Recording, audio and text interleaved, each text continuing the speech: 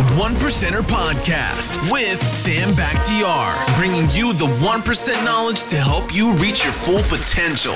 Learn what it takes to rise above the 99% and become a 1%er. Hey everyone, what's going on? Welcome to the 1%er Podcast. It's your host, Sam Bakhtiar. I got my long time friend, the very successful Guillermo Haro on the show. What's up, buddy? What's up, brother? How are you? Thank you so much for stopping by.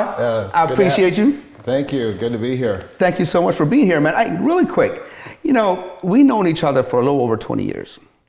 And we didn't see each other for a long time till all of a sudden I ran into you at the Las Vegas airport. That's right. And I didn't even recognize you. I mean, you had a major transformation. You were kind of like, on the chunkier side 20 years ago. And now you're like, not only successful as far as financially, but you're successful in all areas of life, which I believe is for you to become a 1%er, you need to have your faith, your family, your fitness, finance, and fun. You have all of that attributes. And the one thing that was always missing was fitness, and you got that dialed down. And man, did you dial it down right now, man. I mean, you are in the best shape of your life, right now? I would say yes. Maybe when I got out of college, I was probably equivalent, but I didn't have the muscle mass or the tonality like I do now. Yeah, so you have more muscle mass. You have, just as good as cardio. Mm-hmm. So how old are you right now? 50. So you're 50 in the best shape of your life, at the top of your game, and I want to dig into that. Is that okay? Can I dig into that? Absolutely. So before I dig into that, I know what the first memory of me is with you. Okay. Do you remember that? I think I met you at your gym. Yeah. And we had a little brief conversation, and then not too much after that. I don't know. Okay, I'm going to remind you. I'm going to remind you really quick. So I remember, you came to the gym, and you wanted to sign up. You were signing up with some of your staff, and and all that kind of stuff. And you came to the gym, and I was just a beginning entrepreneur. I think I was in like the 4th year of my business and all that kind of stuff. And you came in, and I give you a price for personal training for 3 months. And you started negotiating hardcore.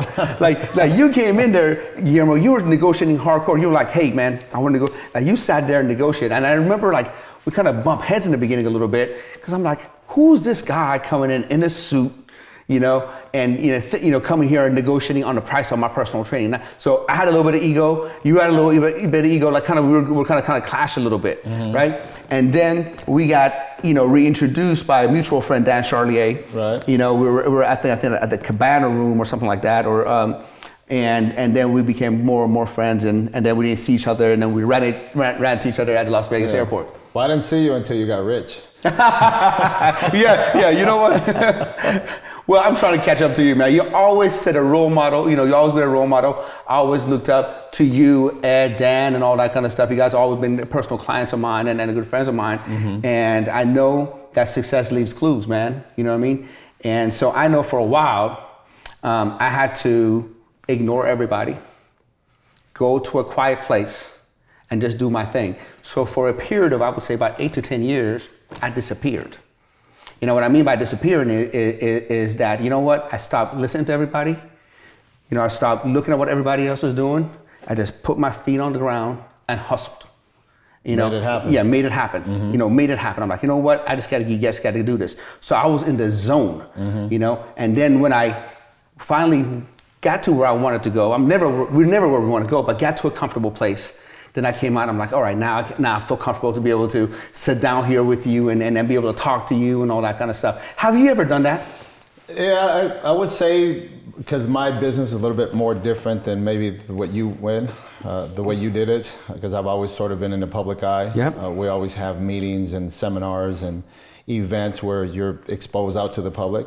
So I guess I was doing the same thing you're doing, but I was being watched every week and every month by the number of people out there. So my progression was being watched by all the people that I'm in front of. Actually, because our nature of our business is a little different. A little bit different, yeah. So tell me about your beginning. Where were you born? Tell me about your mom. Tell me about your dad. Tell me about your beginnings. I want to know, the successful man in front of me.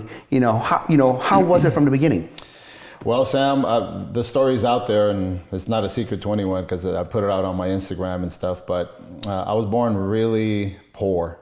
on a dirt floor in a little farm town in Zacatecas, Mexico. So Zacatecas, Mexico. Yeah, Okay. Isn't that like where like the drug lords are and all that kind of stuff? Well, there's drug lords throughout. Yeah. Okay. But we happen to have our share of them as well, and violence and drama and all that. But back then that wasn't the case. It's more of a recent thing where you hear all this violence and stuff. But I was born in a very modest home, a home made out of adobe. I don't know if you know what that is. I have no idea what that is. It's like sort of like mud and like this material that's compacted together. Oh, I've seen that back in Iran, where I'm from. Yeah. It's like kind of. I know exactly what you're talking about now. Okay, so yep. Adobe people know as like the tech company. Like one little earthquake, the whole thing collapses. Well. I don't ever remember any earthquakes over there at that time, but yeah. In other words, this adobe, it wasn't made like homes like the way we see today. Because I know in our country, Iran is very prone to earthquake, and I remember they had like a 6.0 earthquake, and the whole town collapsed because of that kind of infrastructure. Okay, so I was born there. My mom was there in our house, two little bedroom house, not two room house. So one side was a kitchen. And then one side was this is sort of like a living room, which also had a couple of beds in there. And my dad was out in the field working, and my mom gave birth to me, and my grandmother was a midwife. Now, granted, it's like these are women from back then. They had no epidural. Oh yeah, they had no old school, no nurses, no Lamont classes, none of that. So just you talk about women that were just like tough. Hey, and man. They didn't know any better, so they just roughed right through it. So she had me, and then when I was about a year and a half old, I don't really remember this, but my mom and dad left to the United States in search of opportunity. And they left my sister and I have an older sister, Yolanda, and they left us with my grandmother so that they could take care of us. So your sister, you said, is older? Yes. Okay, how old is your sister? How much older? She's about a year and a half older. Okay, yeah. So you were 1.5, your sister was 3. Yes. Your parents left to America for a better opportunity and left you back with who? With my grandmother and my aunts. Okay. And a couple of uncles too. I know, but for them, that would have been heartbreaking for them, because but they were doing the right thing. They wanted to search for opportunity. They trusted them. Okay. Right. So they came here, and interesting story. My mom goes back. We just met with her not too long ago, and she retold us a story now that it's captivating. And she said, so they left Zacatecas and went to the border to Tijuana. And then from Tijuana there's these guys that sort of, they're your tour guides per se. We call them coyotes, right? Mm-hmm. And so they said, okay, you come over here. They took my dad to one side because he was going to go on foot and crossing the border. And then they stuck my mom in the trunk of a car with 8 other people. And for the next 2 hours, they moved through the border crossing, and then finally 2 hours later they opened up the trunk and they're almost ready to die because she said they're running out of oxygen, and it was just they're in there like sardines. So my mom was basically putting her life on the line in order to give her kids a shot at the big time in America. And my dad walked the desert for about 2 days with limited food and water. And then by the grace of God, with no telephones, all they had was an address. And like 2 days later, they met back not too far from here, about half an hour from here, maybe a little bit more, in Pasadena, California. They both got there by the grace of God. Okay, so when they got here, what happened after that? So they came here for an opportunity.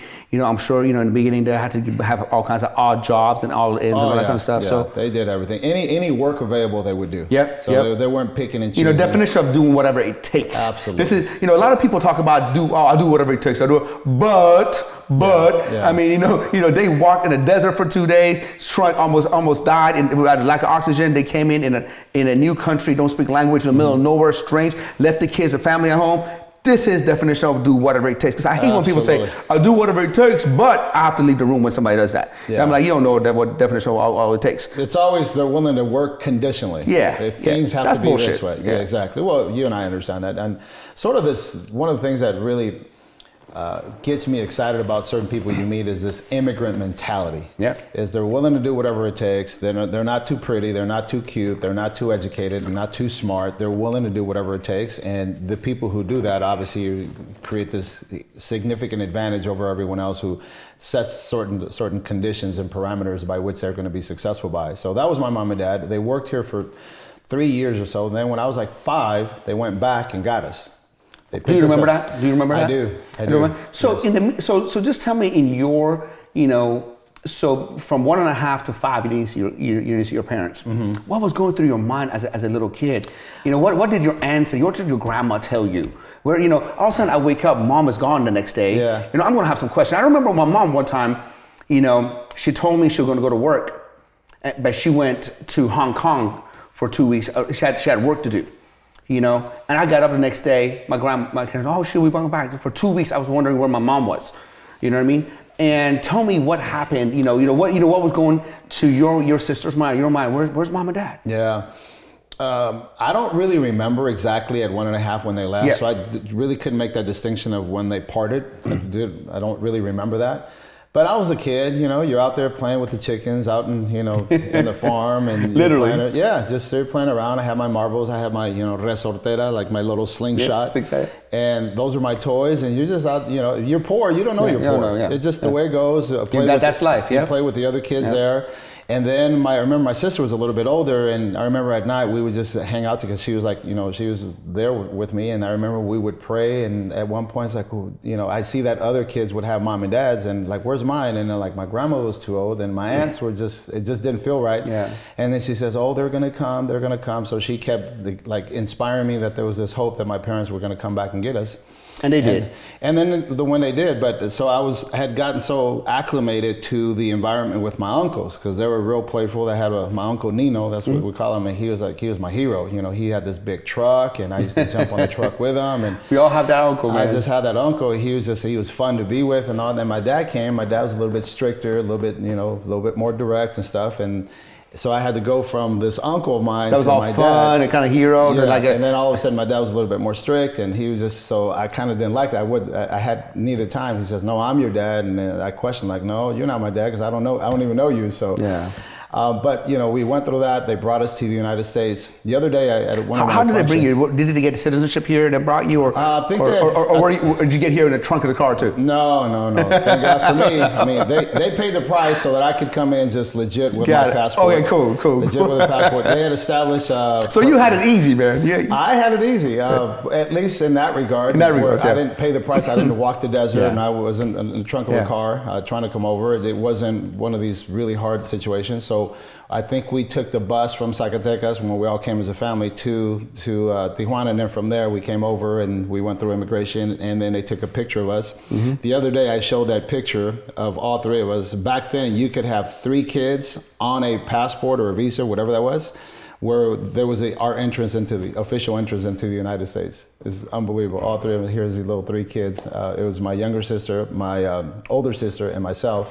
And then my brother was actually born here, so they call him the norteño. He was the one that made it. He was the one that had U.S. citizenship, and I'm a U.S. citizen now. But you know, I went through all the. So it's 4 of you guys combined. All 4 of us. Oh, okay. So how was your life?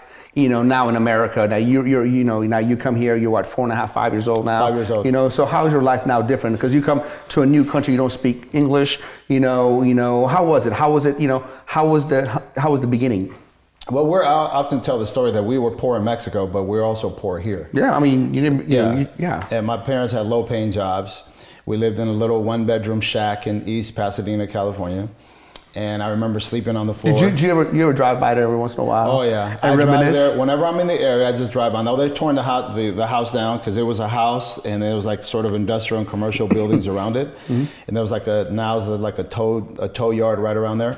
Yeah. So I just go by just to like reinvigorate, like this is where I came from, and now this is what has happened. And I just go there and I remember the warehouse with these big trucks that were across the street, and then the neighbor to our right, and there was this major street on San Gabriel Boulevard where my mom used to work at this pottery, and she used to like with her hands, she used to like make these pots, come home all dirty and stuff, and you know, she's just paying the price to feed the family. So I go by there sometimes, and I even go by the house where I was actually grew up at, now in a different city in Duarte.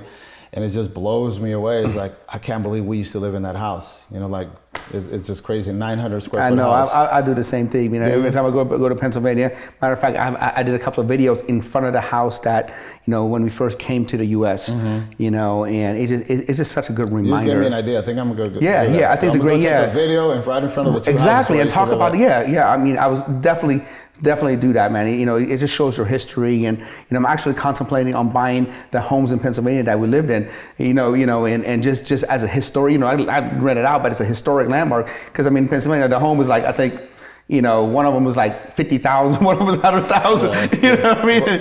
Just as a history, you know what I mean? You can have it, have it out. So tell me, growing up, you guys were poor and all that kind of stuff. Tell me how, when you went to school, was there any discrimination? Tell me about all that. I can tell you all about that. Yeah, just obviously you're the kid there. You stand out from everyone. By the way you dress, you have an accent. You don't really know the language. You're an easy target to be picked on. Yeah. It's just, you talk about kids that are like that and we're shy, and your parents say, you got to behave all the time and do the right thing. And so you don't know how to defend yourself. And were you shy growing up? I would say a little bit, and then I think it quickly wore out to the point where it's just like, this doesn't work. Being shy, it's just... because I know all these years that I've known you, you have such a strong personality, such a strong presence. You're such an alpha male. Mm-hmm. Everybody who meets you, they said, man, when he comes in the room, you feel it.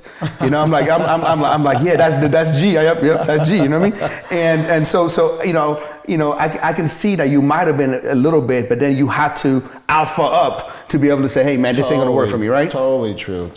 I constantly talk about that topic of when people are shy. For example, I have two kids, the two boys. I have a daughter, she's 17. She's getting ready to go to college. And we meet a lot of people in our business. Mm-hmm. We meet a lot of couples, a lot of people with kids, and you see couples that have kids that are shy, and then parents that are shy. And I just feel that that's such a quality that people need to rid themselves on. I don't know if it is a quality. I think it might actually kind of hold you back. So it absolutely is, man. Yeah, absolutely. In business, if you're shy, you'll starve. Oh, I mean, look, man, you can't be shy in anything. No. You can't be shy in anything. You got to know what you want, go after, and be confident, and all that kind of stuff. There was a kid on my team that was literally, shy, and I think part of the reason, was that her mom kept telling her as a kid when she was growing up, hey, he's shy. So he believed that he was shy. Absolutely.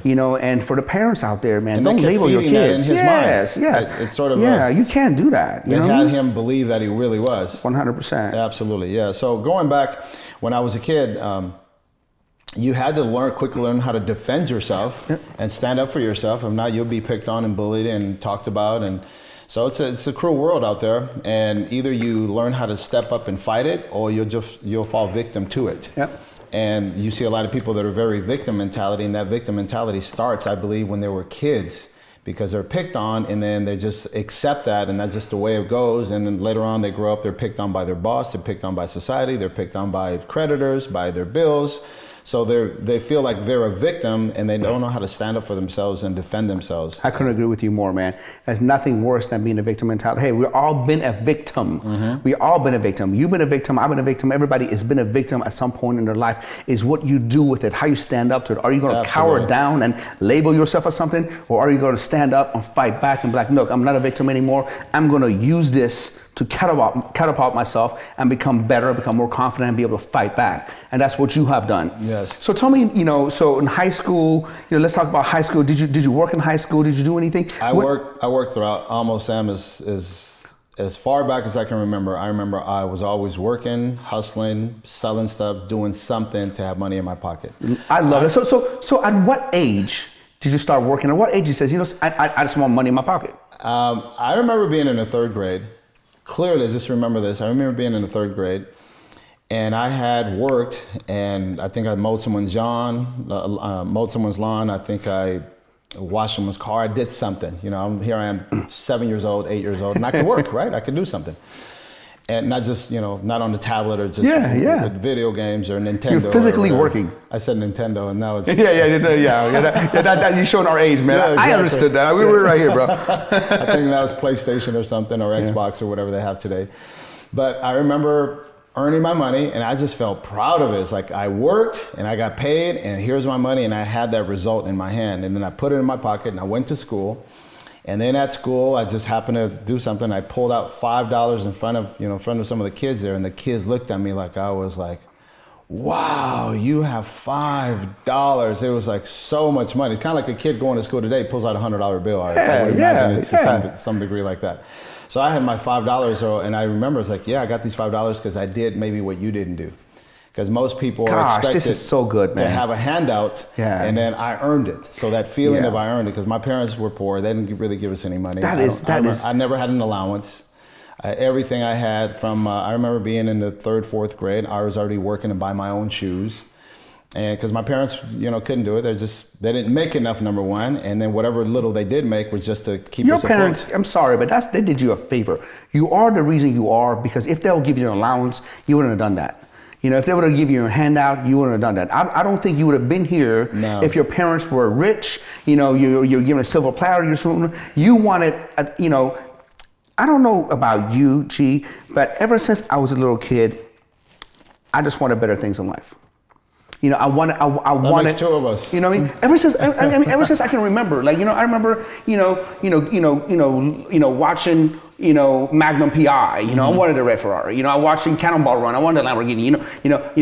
I see things. I wanted to, have the good things in life, and I didn't know what to do, but I was willing to do whatever it took. I was willing to, if I need to work till midnight, if I don't have to sleep, if I had to get up, whatever, I was willing to do it.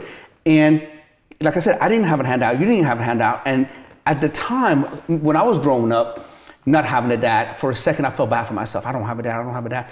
But have I had a dad, or have I had all this thing handed to me, I don't think I would have been where I'm at. Well, they would have robbed you of your hunger. Yes. Yeah. Yes. I had one of my friends, a good friend of mine, Rafa Mejia, the other day we had a little conversation. He told me, he says, you know why you're successful? And I says, well, I guess I have a series of reasons why I'm successful.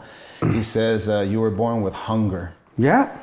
So I think when you enable people, you rob them of their hunger. You rob them of the fight they're supposed to have to go battle themselves. This is so good, man. This is so good. I mean, this is some serious nuggets you're dropping here, man. And I appreciate it. So, I want to talk to you more about that, but just really quick, because before it slips my mind, right? Okay. So, you have 2 sons and a daughter, right? Yes, sir. You are beyond wealthy. I don't know about that. You know what I mean? I mean, get more. Because you're still hungry, right? Still hungry. Still hungry. Hungrier. Right? You have everything you ever need, plus more, right? How do you instill those hunger that you have to your children? I want to know, because I want to do the same. I struggle with that. Yeah. How do you do that?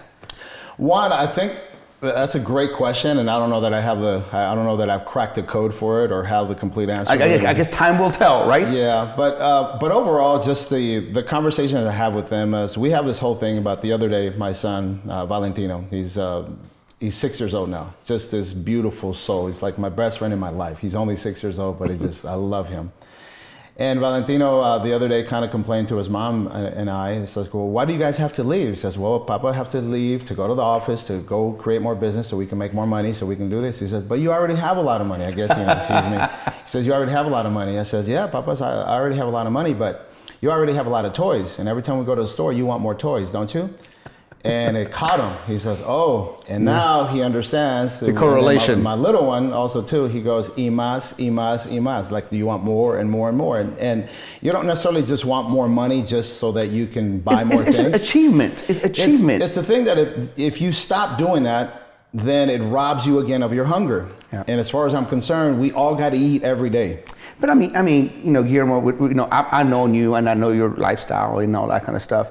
You're not only net worth rich. You taught me this. You're lifestyle rich. You know what I mean? It's not like, you're gone all day, you don't see your family. You're with your family, you provide and all that kind of stuff. And we'll talk to you, we'll talk about more of that. A lot of people are net worth rich, I do pretty well, but I'm not as lifestyle rich as you, because I do have a lot of businesses, and I got to be at the meetings and things like that. You know what I mean? I remember, one time we had a meeting, you were working out in the middle of the day, 24-hour fitness. I'm like, dude, this guy's working out. I'm like, Jesus Christ. I mean, you have that's where housewives work out. You know what I mean? Yeah, you definitely have designed your life. Exactly. You live your life by design, not default. And I really admire that about you. Well, Sam, what it is I think you're gonna need to find something that's gonna give you the opportunity to live life on your terms. So we talk about this term, lifestyle network. Net worth. Mm-hmm. So lifestyle net worth. Mm-hmm. So lifestyle net worth refers to the richness in your life in multiple areas. So there are people who have a lot of money, but they have no time. Yeah. And then there are people that's me right now. Okay. You know what I mean? And you taught me that. You taught me that. I remember sitting down in the car with you. We had this conversation. You know, you said, Sam, I'm not only net worth rich, I'm lifestyle rich. And I looked at you. I'm like, you're a dick, bro. You just reminded me that I'm poor when it comes to lifestyle, and it made me level up. I've changed some things. You just came in.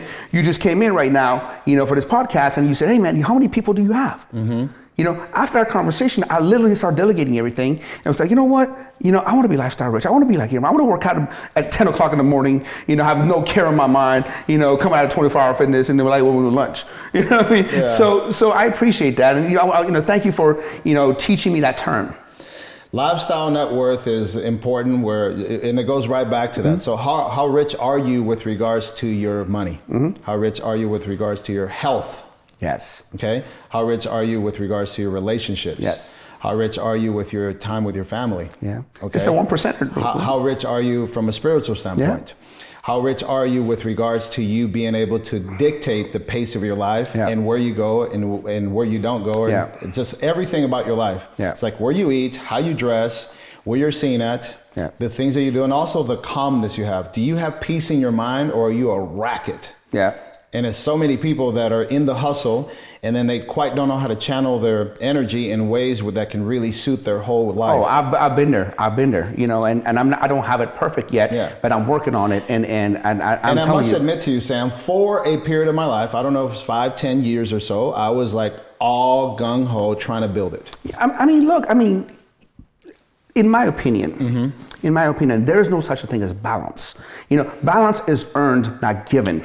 That's the biggest myth right now in business. Yeah, you know, how do you balance things? There is no balance. You know, especially if you're starting out, right?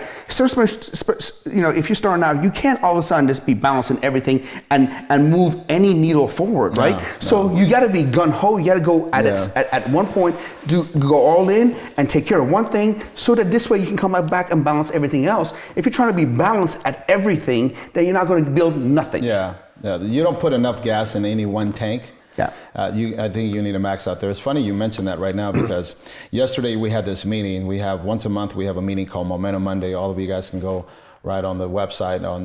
You can go to my my YouTube channel. And what is your YouTube channel? Guillermo Haro, WFG. Okay. I believe it's Team Conquer. Okay, Team Conquer. Yeah, Team Conquer, WFG, Guillermo Haro, and I throw my seminars on there every single time, all my talks, everything that we talk about. And yesterday was probably one of the best ones we had in a long time. One of the gentlemen that I have in my business, his name is Danny Farias, just an incredible human being.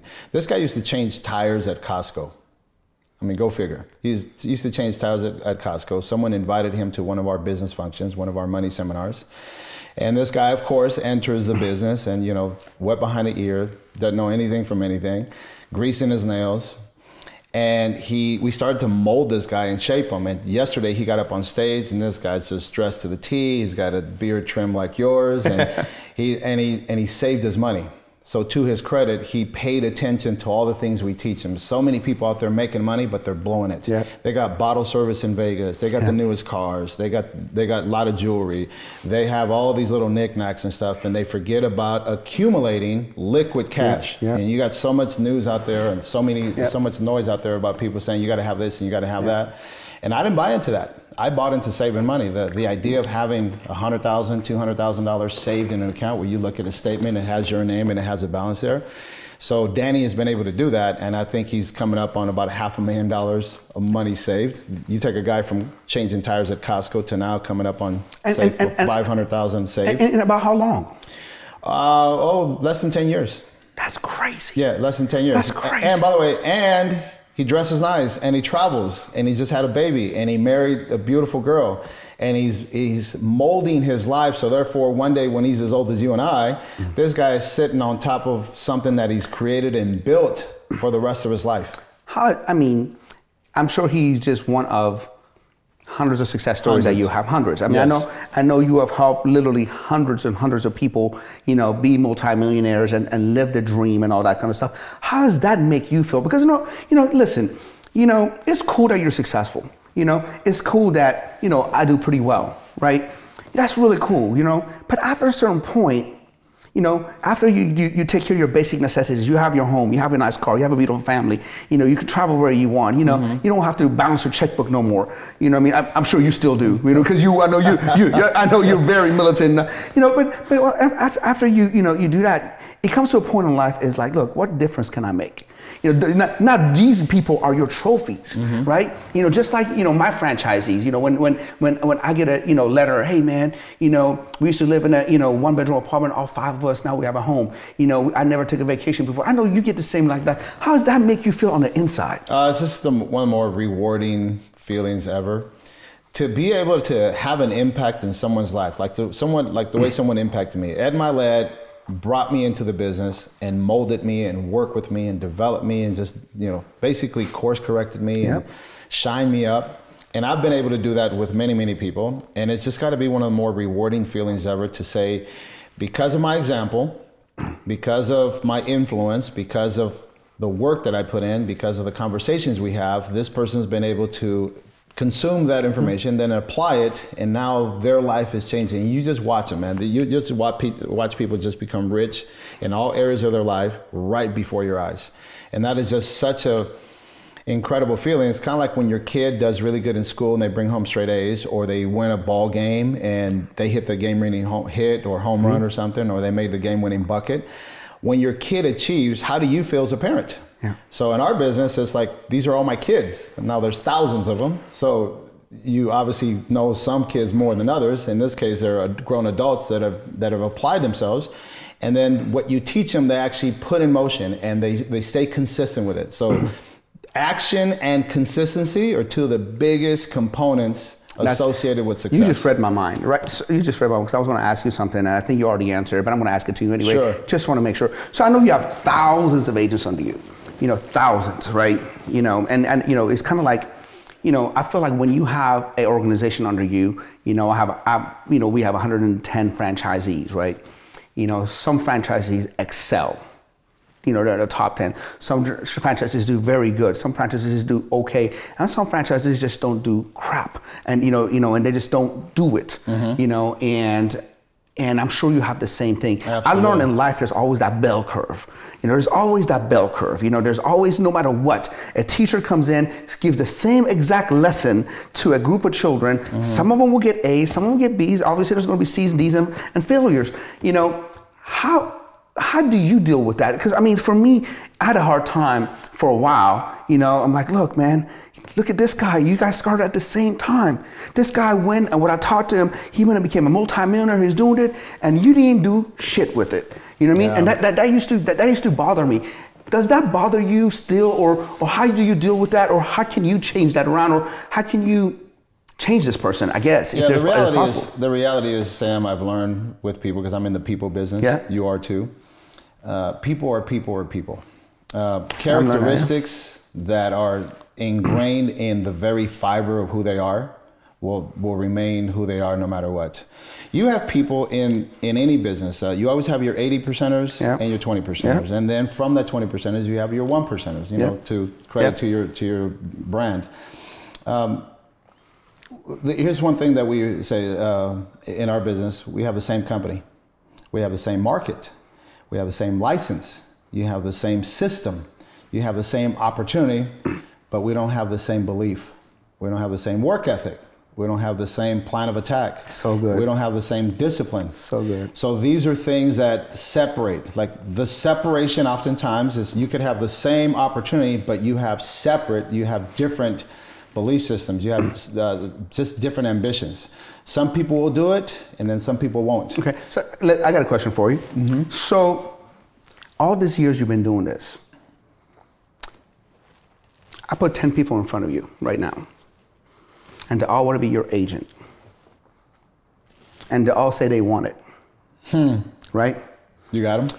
They all say they want it bad, right? Okay. Can you identify the winner right away? Or is it just something time will tell? Because let me tell you something. I thought I could. Identify that immediately? Yeah, immediately. Okay. You know what I mean? Like like, oh, this guy's going to be a superstar. You know, this guy will definitely be a 1%er, the 20% or whatever. You know what I mean? You know, I thought I could, you know, but after a while gave up. I'm like, you know what? Because I have so many people, come to me. This is about the weight loss, right? I had people come crying to my office. Sam, I'm sick and tired of being sick and tired. I'm tired, I'm overweight, I gotta do this, I tried everything. This is the time, I wanna do it, I'm crying. You see their emotions, they're and then they're ready to sign up. I spend all this time with them. Next day or next day, they don't show up and they have all these excuses and all that self-sabotage and all that kind of stuff. So I've learned, man, the only way is almost a numbers game. Cream will always rise to the top. Get as many people on, let them know whoever wants it, they're going to excel. And those are the ones I'm going to really pay attention to because that's who they're real. Because you really can't, one of my friends said that you can't, feed a mouth if it's not open. But have you developed that skill? Because I haven't. Well, everything you said is true. And then there's a few more points on top of that, I would say. The important thing to understand is that number one, you're looking for hunger. Like who really does has hunger and then is willing to show up with it. So showing up, opposite of some people says, it's just if you show up, it's not good enough. No, because there's people who don't show up. So if you show up, that says that, okay, work with me. Mm-hmm. And then at the end of the day is watch them. Because a bunch of people have a good game. They talk a good game, they say the right things, they dress nice, they're sharp, they're educated. But at the end of the day are they willing to get in the game and stay in the game? Are they willing to do the hard work, the nitty gritty? Are they willing to really show up and make that happen?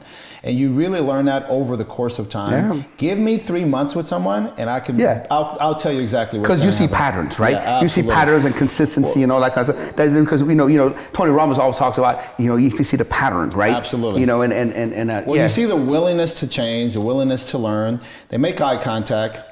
You can tell that they're gobbling it up. As you speak it, you can just tell that they're consuming the information and they're quickly applying it. And then one of the things that I've learned big time with successful people is they keep their word.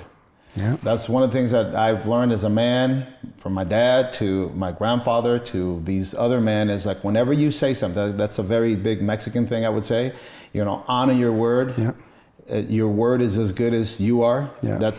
If your word is not good, then what is good? So simple, but yet these days it's almost like, because you got the flaky society today. You got people that say one thing, they do another. They don't commit to that. So I pride myself as if I say I'm going to do something, like Sam, I told you I'd be here at 10 o'clock in the morning, and I'm here. Oh, it's like, John said, I'm going to confirm. I said, we don't have to confirm. I know we will be here. Yeah. He's like, yes.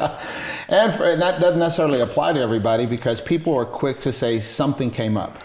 If you're the kind of person that always is talking about something came up, that means your stock is low and gonna crash. And then also the fact that you have to be reminding them, you gotta keep confirming, hey, there's no value in saying something and then not following through with it. Zero. Yeah. So I think that's a very compromising position people put themselves in. They say one thing, they don't follow through with it. People can't count on you. Yeah. The stock with me is, hey, if G said he's going to do something, he's going to do it. He's going to come through. I'm going to come through. I mean, barring a few massive emergencies or something, which almost never happen. Yeah. But overall, whenever I say something, I'm going to do it. Yeah, and I think as you should, and as everyone should. Absolutely. All right, so at 3 years old, at third grade, you start selling stuff and all that kind of stuff. All right, tell me in high school, what did you do in high school? Working throughout my high school years, playing sports. So it's funny how I went to school, I still had a job, and I was still on the sports teams. I love sports. Yep. I love basketball, football, baseball. Try to do a little run track. I never really played soccer. I mean, you would think I'm Mexican, I would play soccer, but somehow never caught on to that. But basketball really caught my attention. Yeah. So I find a way to maneuver my schedule so therefore I can go to school. Pretty average C student. That's basically who I was. I wasn't the A student. I didn't fail, but I wasn't the best student. So C student, I played basketball. I had a job. I paid for my expenses. I saved up to buy my own car. I was in 11th grade. I bought my own car. I remember it was $3,500 I had saved from my job. That's a lot of money back then, man. Yeah, what'd you buy? Volkswagen Jetta. Oh my God, my first car was a Volkswagen Rabbit. Okay. You know what I mean? So okay, mine was a 4-door Volkswagen Jetta, and by the way, I now had transportation. Now I was mobile. Now I could do the things that I needed to do. So I moved around, and then I was just looking for every way to make money. to make money. Just always had that inside me. I love to have money. I remember when we were in Pasadena, and I'd won a drawing contest at school. They took us to some museum, and I won a drawing contest. And then that contest, it was attached with like $200 or $300 prize. And they sent my mom a check to the house, and I had made more money on that contest than my mom made all month at her job. And she took me to the bank right there in Progressive Savings. Back then, the savings alone, they don't exist anymore. But she took me to that bank and opened up a savings account. And the lady says, "Wow, young man, this is a lot of money." And I'm like, "Man, this is like, I don't know, that yeah, motivated you. That gave me that spark." And I said, "Okay, this is the name of the game. You gotta start revving up a net worth." Yeah. So that was high school. You know, did you ever make it to college? I made it to college for a little bit. Okay, so did you go to college because your parents said to go to college, or did something you wanted to do? I went to college because society told me to go to college. Yes, that's right. Okay, good. Because I mean, I went to college because my mom said you had to go to college, right? You know, looking back right now, looking at what you know now, would you have gone to college? Under the right conditions, yes. If I had to rewrite my life all over again, no. Do you, with your kids, do you want them to go to college? Yeah. You want them to go to college? Yeah. Let me tell you why. Let me interrupt you for a second. Let me tell you why. Well, they're going to have enough structure by having me in their life. Yeah, true that. So daddy's going to provide the structure and the discipline and the schedules and goals and writing them down. Would you say your style of, your style of parenthood is the same as your father, or was your father a little harder, or how would you compare? Because you said your father was kind of hard on you a little bit. Certainly my dad was a lot harder without reasoning. He was really old school. Yeah. It's kind of, he did probably a shade lighter with maybe than what my grandfather did with him. Because he was just really strict, really. Yeah. That's all they know. Yeah, that's all he knew. So I don't, I just take it. Some people, like my sister, kind of took it really hard, the way the parenting style that my parents had with, especially my dad with her. And I just sort of took it like, hey, that's how he is. So I just sort of rose above it and understood that that's the way he knew it. And my dad wasn't a very affectionate kind of person. Today it's like I'm so affectionate. I hug and kiss my kids. And your dad's still around? No, my dad was gone he was 48 years old. He was gone. I'm so sorry to hear that. It was 48? I was 19 years old or so when he was gone. So I haven't had a dad now for almost like 30 years or so. I'm so sorry to hear that. Yeah. So it is what it is. He was a little negligent with his health. He drank a lot. He didn't have lifestyle net worth. He was just, his whole thing. He was an alcoholic. And unfortunately, that was to get rid of his pain. He was really hardworking and alcoholic. Wasn't the best dad. Wasn't the best husband. Could really work in those areas, and then just really stuck on his ways and he developed maybe a little bit too late. Yeah, that's kind of the challenge, and he probably kind of recognized it. And then a good man upstairs took him from us. Yeah. But now I look at it. I go back and I analyze my life in many ways. What did he do, and then what have I changed? Is this from one generation, Sam? Yeah. I want you to hear me on this. From one generation to the next, there's been an absolute 180 difference in the way we do parenting, the way we look at life, the values, the quality of time, and then also the reward and punishment system that I've created for our family. And not necessarily punishment, but just to hold back until consequences. Absolutely. You know what I mean? Yeah, and that's crazy. In one generation, how much you have changed, and all the credit goes to you. I mean, tap yourself on the back, bro. I mean, you earned it. I mean, this happens over 10 generations. You've done it over one generation. And it's just amazing seeing you, against all odds. Against all odds, you rose above. It's funny you say that because we just had a conversation not too long ago with some of my business partners. Is against the odds. Yeah. So all of you out there listening, if you feel the chips are stacked against you, the odds are stacked against you, you could clearly still do it. I mean, you need to have massive desire. You need to go in with everything you got. You need to stay after. You need to be consistent. You need to grow. You need to cut out all the vices that slow you down. But I don't know if you ever read Tim Grover's book, Relentless. Absolutely. He talks about the dark side. He talked about dark side. Yes. And for very familiar with that, by the way. Yeah, I know. I know you had him speak, and and all that. Yes. And for a long time, I thought I thought there was something wrong with me. Whenever there's two books that I read, that I'm like, wow, wait a second, maybe I'm okay. One was, relentless.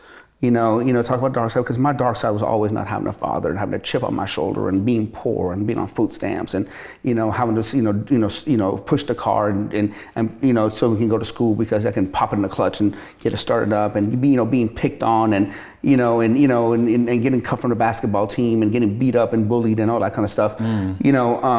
So I always had that dark side, I had that chip on my shoulder, like, look, man, I'm going to show you guys, I'm going to show you what's up.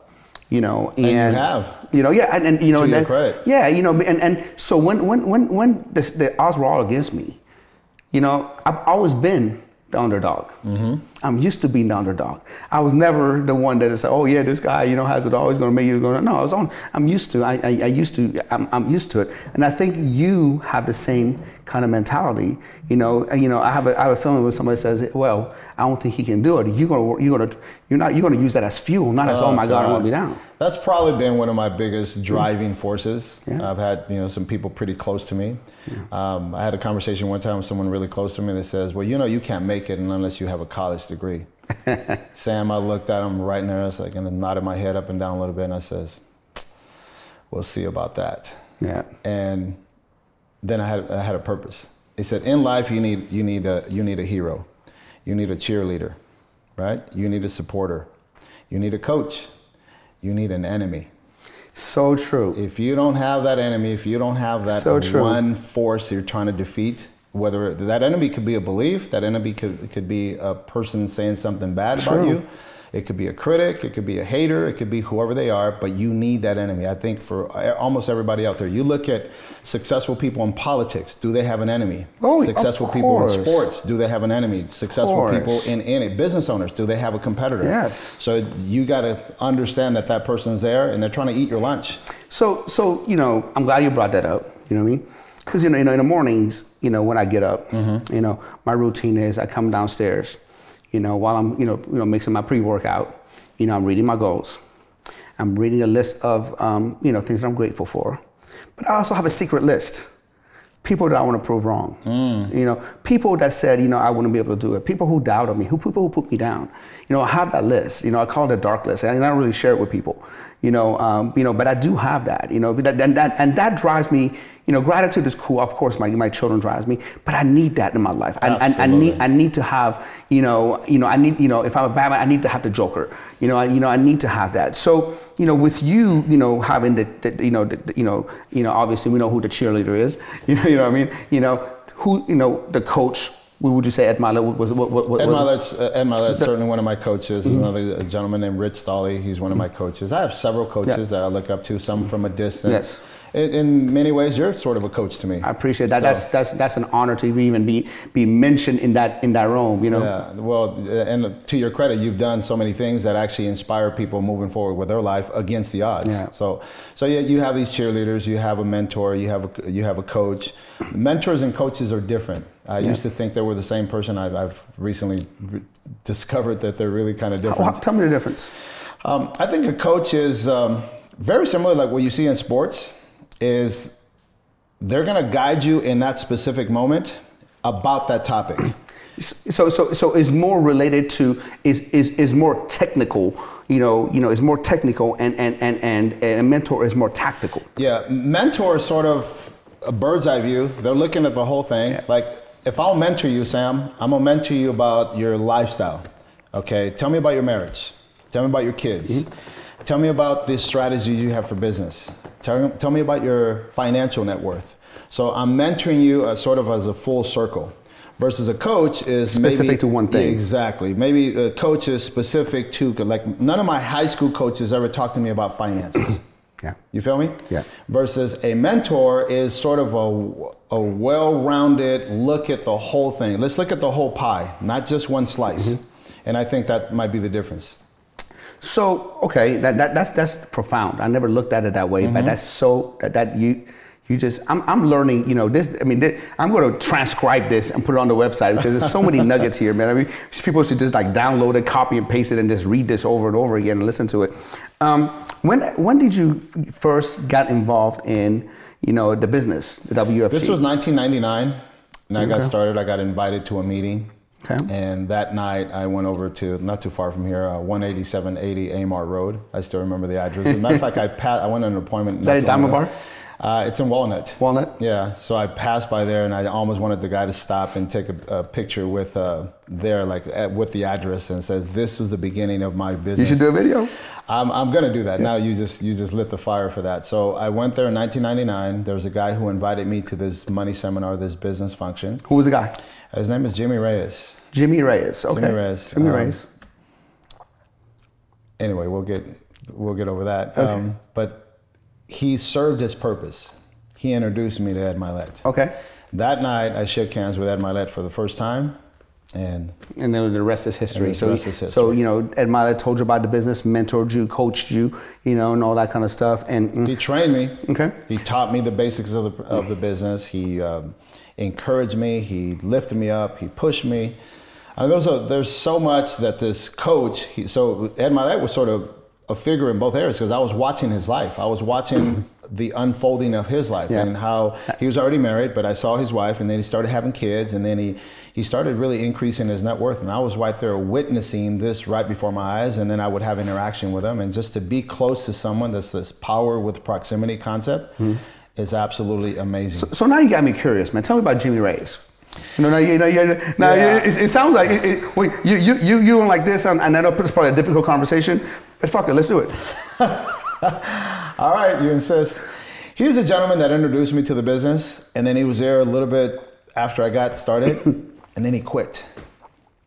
He just exited the business for whatever the reason. Okay. And I proceeded with the business. And we go back, and in our business, like in any business, like whoever introduces you, they would have a financial incentive, a financial gain based on everything you do. Okay. So, even if they quit the business? No. Okay. You got to be in it to win it. That's what I'm saying, right? Yeah, you got to be it to win it. So he didn't continue with the business. Or did he F up? That's kind of the hard part to have. Is there's just so much, and people. From what I hear, because I mention his names from stage and all my stories and things once in a while. And it gotten back to him or something. I haven't seen him. I wish him well. He's a good man and all that. But, decisions. You can make one decision from a business standpoint that could forever have a incredible loss. That was a big mistake. You are one of the top dogs in that business. And he would have just laid back and just, oh my God. Oh my God. So there's something to learn about, hey, hang in there. Stay strong. Don't quit. I'm not a quitter. I often hear things throughout social media, winners never quit, quitters never win. Well, really believe that and then live by it. And today we have people that get started as entrepreneurs and then they find out it is a challenge. Being an entrepreneur, a successful one, is not easy. Well, I mean, look, man, everybody wants immediate gratification. They want to put in the least amount of work and get the maximum amount of return, and life just doesn't work that way. Absolutely we all know about the 10,000 hour rule, right? Absolutely. For you to become an expert in anything, you need to put in 10,000 hours. A doctor gets a PhD, 10,000 hours. A pilot needs to put 10,000 hours, to become proficient at flying a plane, and you put in your 10,000 hours and plus. The problem is people want to put 500 hours here, 1,000 hours here. Oh shit, didn't work, I'm going to quit. No. You know what I mean? I've been in this business all my life. I'm in the fitness business all my life. And man, there's so many people who have come and gone. When the things were good, they're in. When the things got a little bit sideways, this and that, they were the first one to jump off the boat. I just hung in there because it's what my passion, it's what I love, and that's where I am, where I'm at, because I put in time. That's why you are where you're at, because you put in the time. And everyone who's really gotten really successful, from athletics to politics to business to show business to anything, any entertainer out there, Sam, they put in the work, they put in the time, the dedication, they study their craft, they're meticulous with their preparation. And so few people are willing to do that because it takes work. Success is discipline. Not a microwave proposition. Yeah. It's discipline, it's consistency, like you said. It's showing up when you don't feel like showing up. Yep. And you've done that. So you started that business in 1999. Around that time, who else started with you? Oh, a host of other people.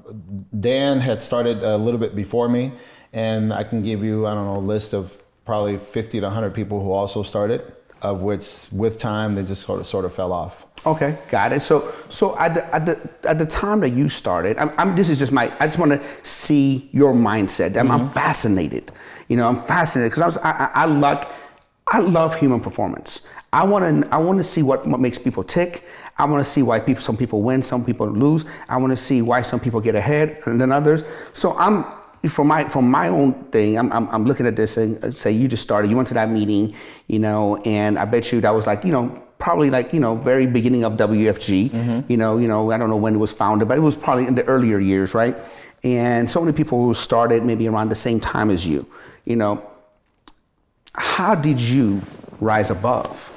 You know, well, how did you rise above and, you know, and are, you know, are one of the top dogs?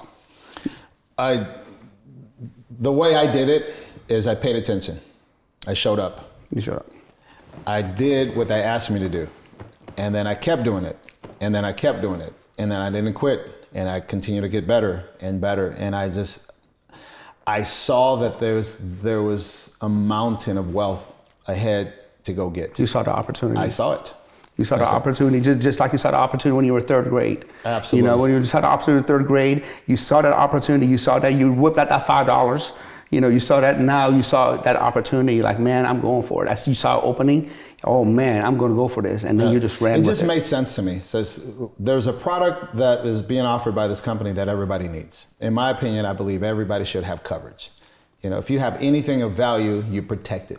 And that's so huge. You're selling something that you 100% wholeheartedly believe. Without a doubt. You wouldn't be successful the way you are if you didn't believe in the product. Absolutely. You know, you can sell a Chevy if you believe in Fords, right? So this is something that you have, something that you got for your kids or your family and everybody else like that. This is a product you believe wholeheartedly that everybody should have. So it's an easy sell. Yeah.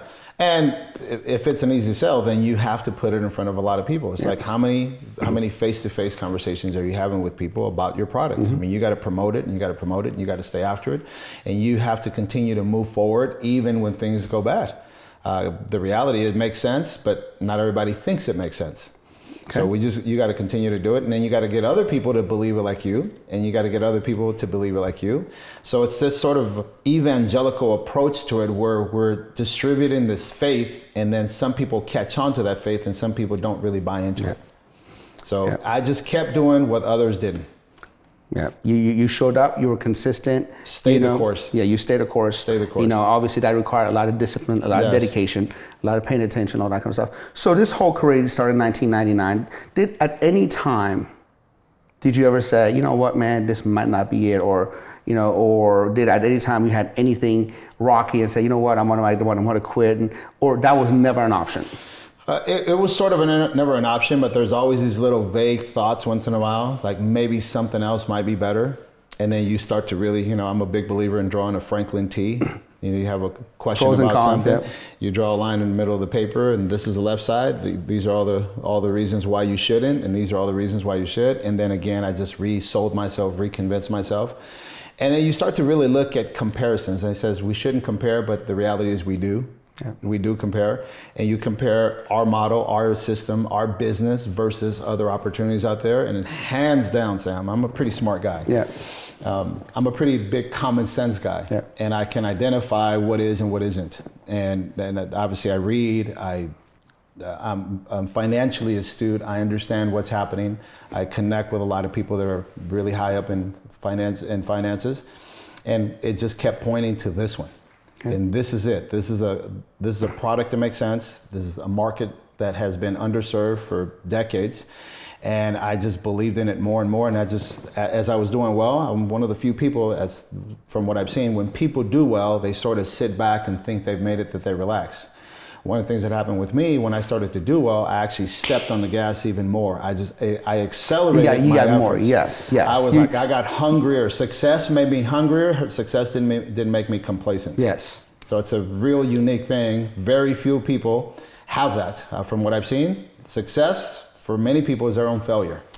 100%. It's kind of like the boxer who is very hungry, winning, the title. And once they win the title, they start smoking their own exhaust and thinking they're all that. And then they train a little less, and they don't, they show up a little late. They buy a bunch of nice things, and now they're partying. And next thing you know, they're getting knocked out. Absolutely. You know what I mean? It's the same thing, man. Absolutely. It's the same thing. Not you're like the Floyd Mayweather. You're like, you know what? I'm 1-0. I don't want to be 1-1. I want to be 2. So you kept building on that and building on that, and then you stay true to the craft. One of the things that I noticed, man, is is that, you know, you are very successful. You know, I have to give some of that, you know, some of that credit to your wife. You know what I mean? You know, and I mean, your wife is a beast. You know, I mean, you know, in the business, in the gym, as a mom, you know, I mean, she's a beast. I mean, like she's just an all around, just an amazing person, you know, around, very humble, you know, beautiful, you know, amazing body. Like I said, she's a beast in business, you know. You notice all that, huh? Who doesn't? Who doesn't? You know. So you know, for me is like a lot of times, you know, I was talking to Sean Ray, one of the Hall of Fame bodybuilders of all time, last week. And he said that when he was competing, and I remember, because I remember seeing him in the gym, we were friends, when he was competing for Mr. Olympia for all those years, for 10, 11 years that he was competing for the title, he said he never had a girlfriend because he knew that, you know, that would be a distraction. You know, he knew that when he went to he went to his apartment, you know, he knew exactly what the food was, exactly when he didn't open up the fridge and there was Cocoa Puffs in there. You know what I mean? He didn't want any distractions. And I know that's a lot of discipline, you know, for you to stay true to that and then just stay focused on it. No, I don't want any distractions, you know. But you know, found Angelica, you know, you guys met and all that kind of stuff. And I knew that, you know, you wouldn't pick somebody because, you know, your business is, you work so hard for, you want to pick somebody who will slow you down.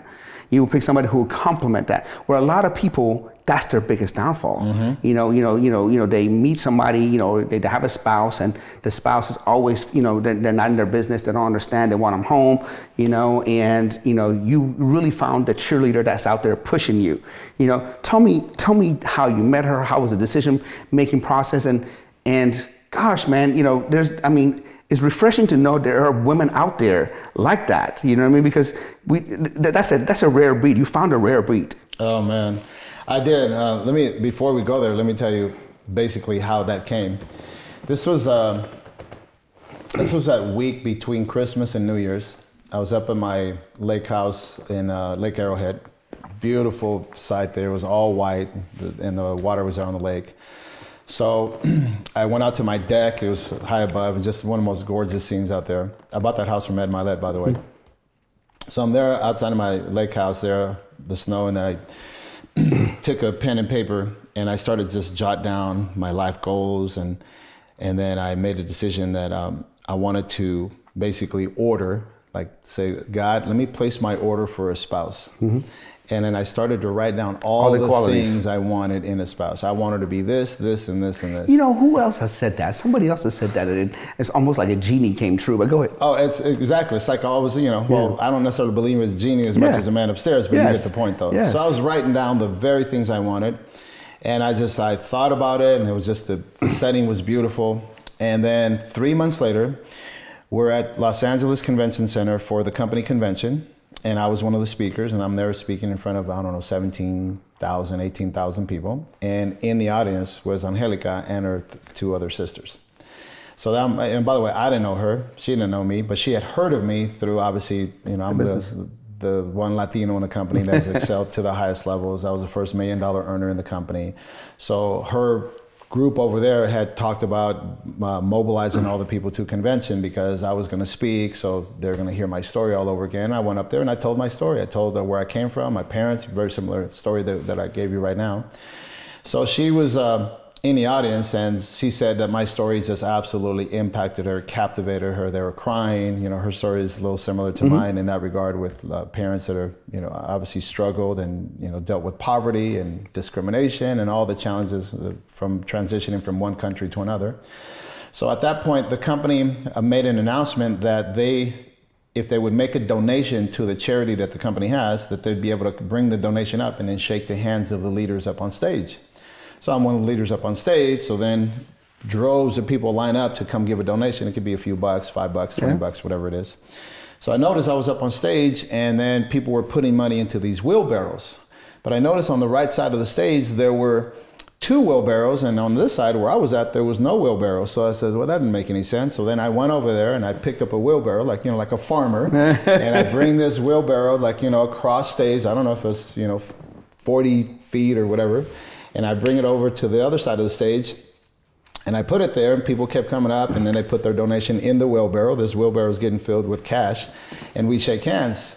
And then one sister came up, I shook her hand, and then another sister, and then Angelica came up, and Angelica, she was stunning, right? I saw her, and I shook her hand, and I looked her up and down. Just I don't know, I was just being too honest. I looked her up and down, I'm like, what's your name? And she perks up a little bit, gets the right posture and everything. She goes, Angelica.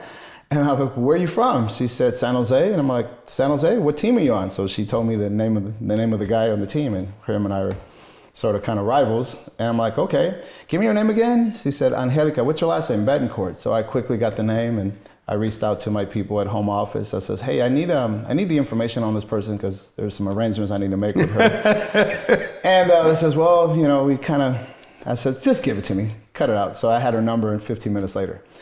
And the follow-up system started to go to work. You started cold calling her. Well, she knew who I was. She knew who I was. And so I called her up, and then she had a boyfriend at the time. She was really successful in mortgages. Mm-hmm. She had this boyfriend that was living with her, but obviously clearly wasn't the right fit. So during the next 7, 8, 9 months, I'd actually coached her on how to shake them. I said, I want you to tell him this. This is what he's going to tell you. So very strategic. I put in place for her a script, if you will, of everything that was going to happen. And then we just kind of kept working through it. And then another month went by, and another month went by. And then at one point I says, listen, you clearly know that you should be with me. And you're sort of refusing to follow this challenge I'm giving you to get rid of this guy, because this guy's no good for you. I'm the guy. Drop that zero and get with this hero. Get the hero, right? And I says, I'm gonna give you one more shot to do this. You must perform, or else let's just, between you and I, let's just cut it off. Mm-hmm. And then the following morning, I called her after she was supposed to do it. And I says, okay, she picks up the phone. She goes, hello. I says, okay, tell me what happens. And then she paused for like 10 seconds. The minute she paused for like 10 seconds, inside of me, I'm like, yes, I got this. You knew it. I knew it. And I says, okay, we'll quickly make this an exit. And then she was concerned about, where was he going to go? Poor thing, because he had been with her like for 6, 7 years. Mind, it was her house. She had bought it in her name. So this guy was just basically, going for the ride. I loved all the good life, but wasn't willing to, own up to it. And by the way, he didn't ask her. I mean, Angelica looking the way she looks. This guy, Dodo Head, didn't ask her to marry her. Yeah. So 7 years? Gosh. Yeah, that's just ridiculous. So anyway, that happened, and then he finally got out of there, and then I convinced her to move from Northern California, from where they're at, San Jose area, move over to Southern California, and we started our life over here. And that was a big disconnect, because she's so tight with her sisters. I mean, it's like these, you've never seen sisters that are closer than these ones. Like they hug for like 15 seconds straight, maybe even longer, and they got this little So it's fascinating how I married into a woman that has great family values, super hardworking. She's sharp, she's beautiful. So how, was she able to transition and now be part of your business? Is that possible? Yeah. Is that possible? It's not easy, but it's doable. Got it. Like a fit body, it's not easy, but it's doable. Got it, man. So you had some things to overcome to make that happen. No doubt. But I was so determined. I just knew it. I know based on everything you've done, man, you get what you want all the time, right? Well, just thank you.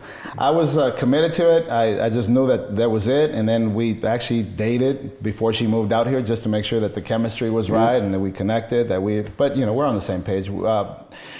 Two people aiming at the same goal. Yes.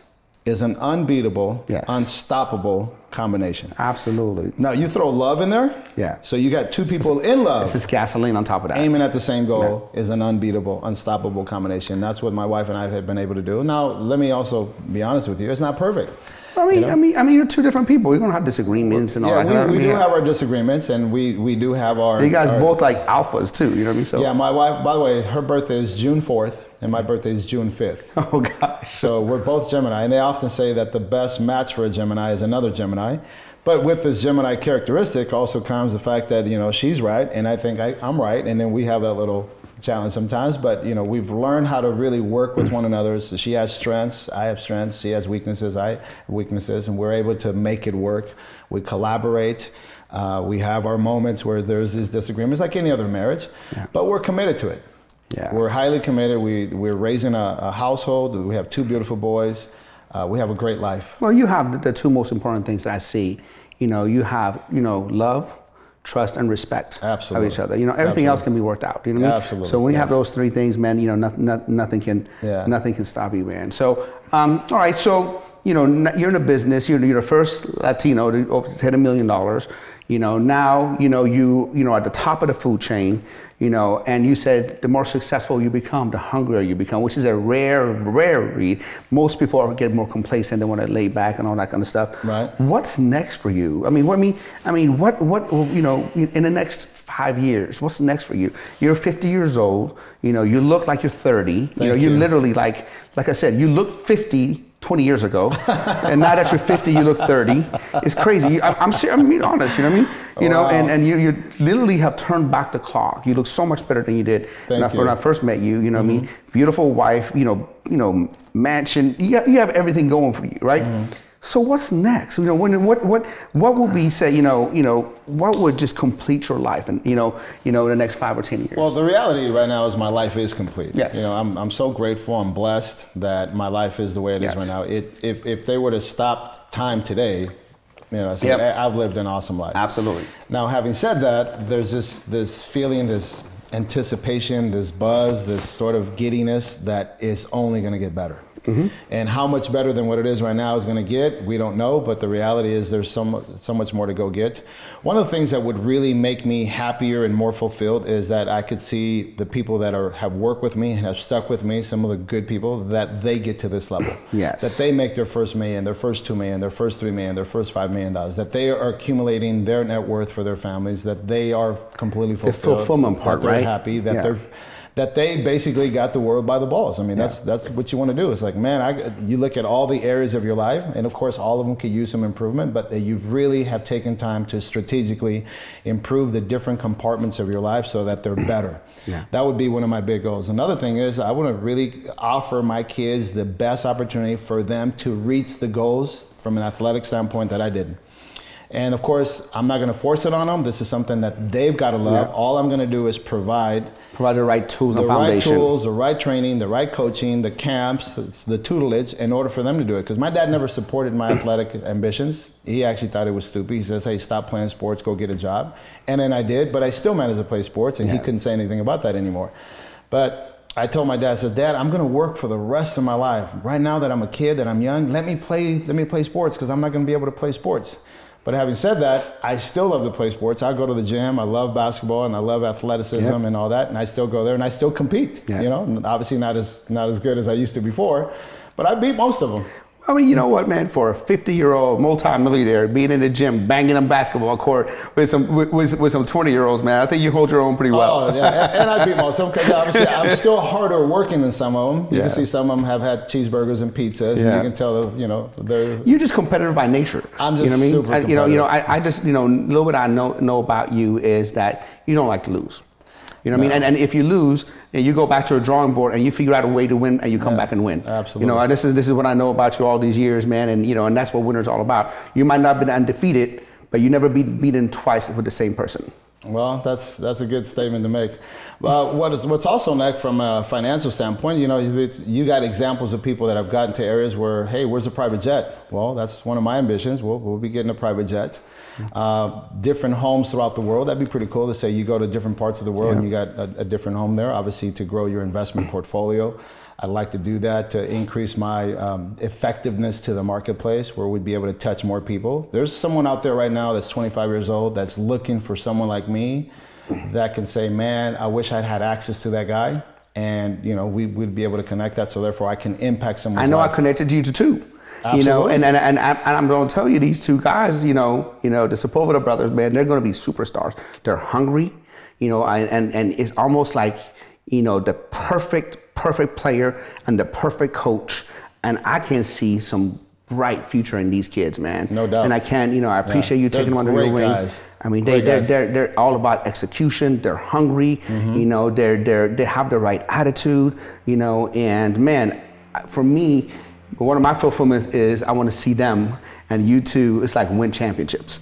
You know what I mean? And I'm forever I'm going to be like, hey man, I introduce these guys, man. You know, and I can see it. I can see it in the next few years. These young guys, become multimillionaires and come from a poverty and coming from where they come from to that. And gosh, man, what a story will that be? Oh yeah. Yeah. And those stories are unfolding almost every month. All the time. Every month. There's the people it says money's not everything, but it really helps.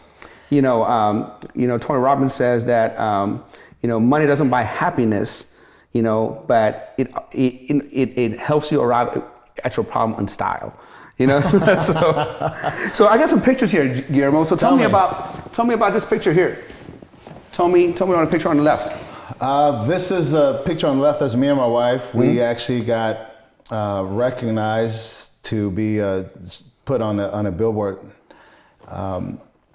And this was right on the 60 freeway off of Fairway. There was the company held a contest. And that contest was won by me and my wife amongst 40, 50,000 licensed people. And my wife and I qualified. I think we were like one of like 6, 7 people or so throughout the company. So that was a big honor. And our picture there was also posted on in Times Square, New York City. Can you imagine? I was born on a dirt floor in Zacatecas, Mexico. You were at Times Square, New York City. And then my picture of me and my wife was on Times Square, New York City. That's crazy. Blows me away. Also, we're on billboards throughout here in Southern California. So that was a real cool thing. And that's our photographer who took that. That was the name of that contest, Own Your Future. To the right there, that's actually one of our Momentum Mondays where we get together once a month and sort of do a recognition session for last month's performance. And these are all your agents? Oh yeah, that's just a fraction of them. Holy. Yeah, that's a fraction. That's close to about 700 or so people right there. Pack out the room. Gosh, we just had that meeting yesterday where this gentleman, Danny Farias, did his talk, and it's incredible, man. It's fascinating. Wow, the life that you changed. I might invite you to one of these, so that way. I would love to. I would love to, please. Perfect. Yeah, please, I would be honored. Okay, well, look at the boys. Okay, look at those guys. Okay. So to the left there, my little man, Maximiliano. So we were supposed to call him Max, M-A-X, but then his older brother couldn't say Max with an X for some reason, called him Mac. So now everybody calls him Mac. So my little man right there, that's Mac. He's just, oh my God, he's a ball of energy. Look at him, you can just tell by that little face. And then Valentino's the sweetest, just most likable boy out there. He's so, they're awesome. And look at the picture there with our basketballs. Look at the little swag on the little one. You got the Jordans on or whatever. So I told him, hey, where's your game face? I said, it's time to show the game face. Like this. Yeah, there's a game face right there. So I installed a brand new basketball court for them there at the house. And we go out there and we play. And Valentino and his buddy from across the street, actually, I put it on my Instagram there, on my story. They actually lost to the 2 nannies that were wearing chanclas, sandals. So the 2 nannies versus the 2 kids, and the nannies beat them. And I recorded the whole thing. I talked about it, and I told Valentino, I says, I'm gonna tell you about the story until you get good enough to beat these them. That nannies. So he's like, oh, he was pissed. So now that he knows that the world knows that they lost. So Dad put me on blast. Oh yeah. So you talk about some fuel. What I noticed, just now. I don't know if you noticed it or not. Is as soon as I brought these pictures, your whole tone changed. Really? Yeah, your whole tone changed. Like, I don't think you noticed it. But it's like such a proud father. Like I can tell like your whole tone. Like I can just tell like I felt that you start talking through the gut. You know what I mean? It's such a proud father. And I know a lot of people when they talk about my daughter, they say like I sparkle up. You know what I mean? And that's how you know that it's you're so proud of your children and what on how you're able to provide them the tools that you didn't have. Absolutely. Yeah. Yeah, no doubt, man. You take. I prayed to God for so long to give me my 2 little boys, and look what He delivered to me. Yep. They're healthy. They're strong. They're misbehaving sometimes, but I actually love it. And oh man, they're the joy of my life. I'm just so grateful that my wife was able to give me 2 boys. And you're with Lewis Howes and Ed Milet? Yes, sir. Awesome, man. I mean, you've been around some of the top people. You are one of the top people. Thank you. You know what I mean? And you mention all the time, proximity is power. You always surround yourself with people that you look up to and aspire to be like, and all that kind of stuff. And one thing I've known about you, you're humble enough when you don't know something to ask for help. Absolutely. And to be able to coach. You know, I remember, you know, not too long ago, you know, you said, Sam, I want to, you know, even though you're in great shape, you know, you wanted to get a little better shape, and you came over and we talked about, you know, a little diet program and exercise program and all that kind of stuff. A lot of people, when they get to a certain level, you know, they think they know it all, and I think that's the beginning of end. You know what I mean? And you're humble enough to say, you know, Sam, I don't know too much about this. You might know a little bit. Let me have you help me and get some different insights. No doubt. No doubt. By the way, I do that in all areas of my life. Yeah, I have my spiritual coach. My mom's a very spiritual person, so I go to her to help me understand things. Obviously I don't know everything. And then I look at nutrition people, obviously health people, wellness people, financial people, mental people. Like, how do you learn how to be happy? Because a lot of people aren't happy. Yeah. There's a lot of pissed off people out there. Yeah. And then there's a lot of people who latch on to things where they create anger within themselves over something that's not even worth it. Yeah. Like, for example, on traffic, like someone cuts you off, and then you got the people that are flicking off fingers and all that, and they create this sort of animosity. It's like, let it go. Bro, you can't. Let it go. It's not worth it. Yeah, you know, it's funny, man. I've learned to do that over the years, and I always say, you know what? I can't control what I can't control. No. I can only be mad or upset of something that I can control of. But if I can't control something, you know, I'm not going to get mad at it. Absolutely, yeah. And there's the wifey. There's the wife right there. So you guys got married what year?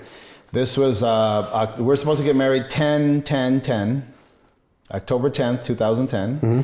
And that would fall on a Sunday, and obviously the cathedral we wanted to get married at, they would have 6 masses that day, and you know they weren't having it where they were going to host our wedding on a Sunday, so it turned out to be 10/9/10, so it was a Saturday, and we got married October 9th, 2010. So okay, so up on 9 years. So I'm looking at that picture. I'm looking at your face. I'm looking at your face now.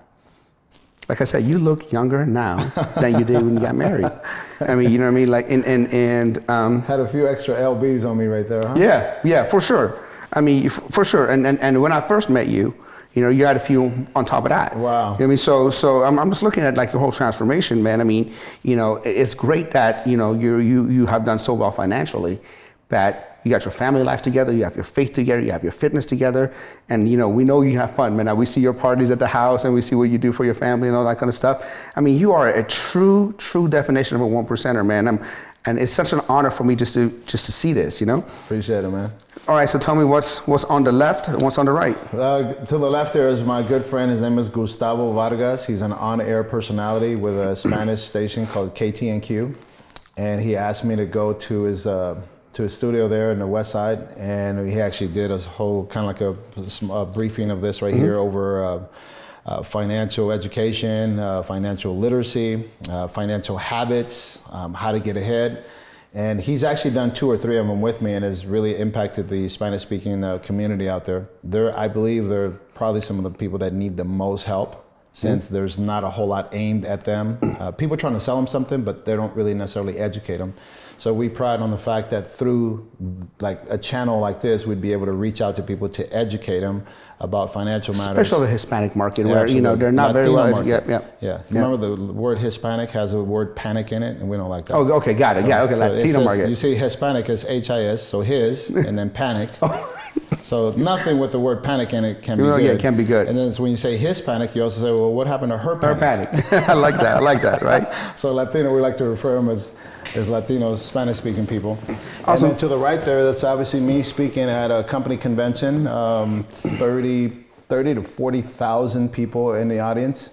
And the company selected me to go up on stage and talk about my business philosophy, my story, some points that can inspire people to fight the fight, stay the course, become successful, and live and design a life on your terms. Okay, so for a regular person that has a 9-to-5 job, right? And that's what they're going to do the rest of their life, you know? Well, if they choose to. If they choose to, right? You know, what would be your top 5 tips for somebody to create wealth? You know, so for some people, you know, that are listening there and all, you know, and let's just say, let's just say they're only going to make, you know, $50,000 to $100,000 a year from here on. What will be your top 5? For your average person out there? Yes. There's two ways. One would be the slow pace, and one would be the, obviously the carpooling. Okay, give me the slow pace first. So the slow pace, obviously, is get your finances in order to the point where you stop buying shit that you don't need, right? There's so many people out there trying to look rich, and they're going broke in the process of I was doing one so. of them. I've done that before. I've done that before, well, yeah. A lot of people are doing that. Yeah. So stop trying to look rich at the expense of going broke. Yeah. That's the first thing. Have a financial coach. Someone that will look at your personal finances and then cut out the fat and get on a pretty disciplined financial budget and then follow it. Okay? Do you really need cable? What about your Starbucks habits? Happy hour. Do you smoke? Too much alcohol? All of these things cost money that are actually screwing you up. And by the way, there's people who charge up on their credit card to go spend $200 at happy hour. Yeah. Now they got to pay interest on the $200. It was that necessary. So people put themselves, like you make your bed and then you lay in it. And it all becomes the discipline and the great gratification. Yeah. Okay. So and I think constant review of that and someone that's willing to hold you to that. And you got to that accountability. Yes, to be accountable, and you've got to be willing to change your habits. They say if nothing changes, then nothing changes. Yep. Okay, so that'd be the first thing. The second thing would be is to put yourself in a position where you could actually work with someone to effectively help you from a tax perspective. There's so much out there. There's people that are not creating positive things for them in that space. So if you can get on a budget, if you can actually get a good tax person to help you with that side of it. The third thing would be is your investments. Or do you have any investments? Or are you creating anything to get you to the top? There's so many people that are just concerned about getting out of debt, but then they're out of debt and then they start charging up new debt because they can't hold themselves back. So a magic thing would be to pay yourself first. People have a list of bills. So look at it this way, Sam. Someone makes, say, $8,000 a month. Mm-hmm. They make $8,000 a month. That's roughly $100,000. Maybe 8333 is the exact number. So you make $100,000 a year, and they go to work, and they make this check, they bring that check home, and all they do is pay bills. So they work to pay bills, work to pay bills, work to pay, and they have that, they do that over and over again.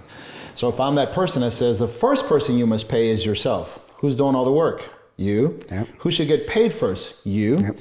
So we establish that concept of, isn't that unique? You do all the work, you should pay yourself first. So 10% of every dollar you make should be going to personal savings for retirement, for your own personal savings. Then you pay your bills. And if you establish that habit of paying yourself first, life goes on. Such a common sense, but nobody does it. Well, no, almost no one does it. Exactly. So people work to pay their bills first, and then there's nothing left for them. The richest man in Babylon, finance 101.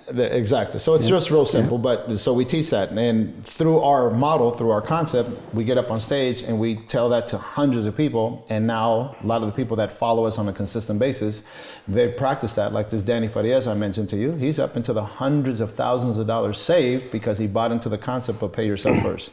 You get money coming into your life, the first 10% should go into your get rich account. Yes. Or at least that's what we call it. Because if you keep adding to it, you will get rich. Yes. You'll get in debt if you keep adding to it. So anything you fertilize and water will grow. Yes. So you got to fertilize and water your personal savings. This makes sense. So we do some of those things. Let's talk about the fast track. The fast track is use all the concept of the slow one, but now accelerated by increasing your income. Sam, it's been said that the gap between expenses and income is a wealth gap. The gap between expenses and income. Got it. Exactly. Well, so the bigger the gap, the bigger the wealth. Absolutely. So again, you have, say, $7,000 of expenses. You talk about your house, your car insurance, your bills, your utility bills, your gasoline, food, etc.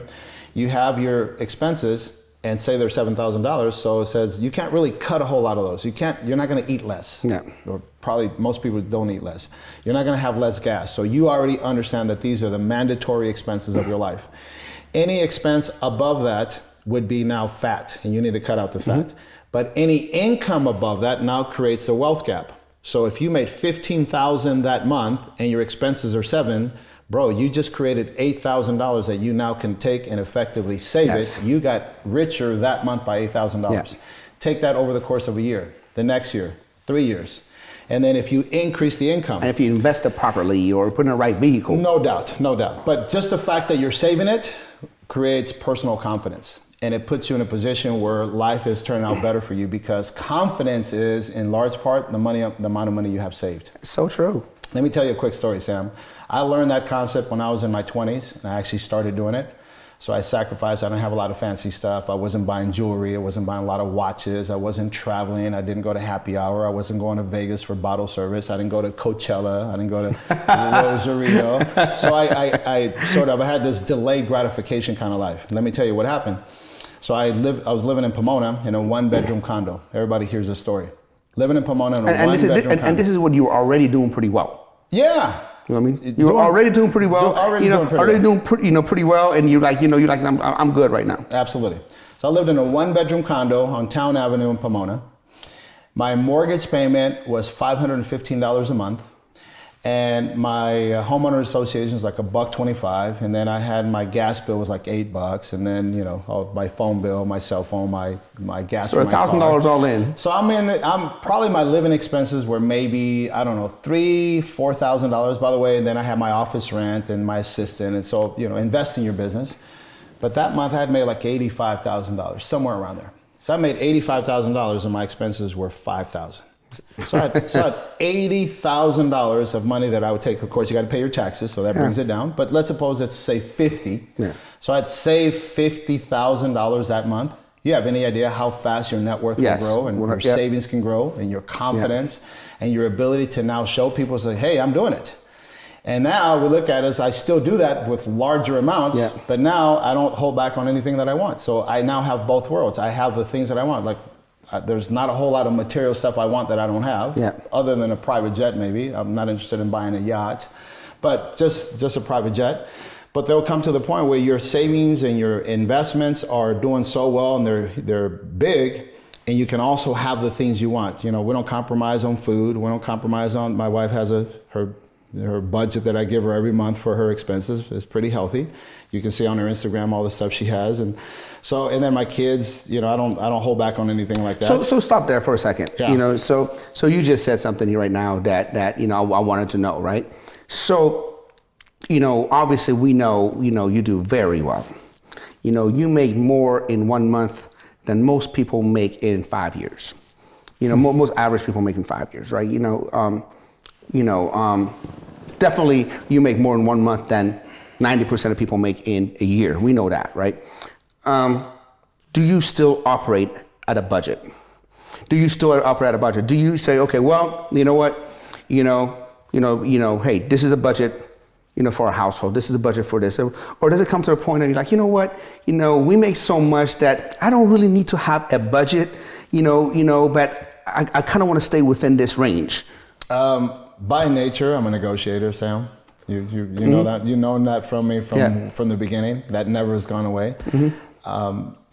You like to control, Yes, and that's what because I struggle with that. I'm not asking for you. I'm asking for me. Yeah. You know what I mean? Here's what I want to have that conversation with my wife. Yeah. You know what I mean? I want to have that conversation with my wife because I'm like, because if you don't watch it, if you're not aware of it, next thing you know, it goes all over the place. Yeah. And next thing you know, it's like, there's this insane amount of money that's just gone nowhere, and we can't account for it. Yeah.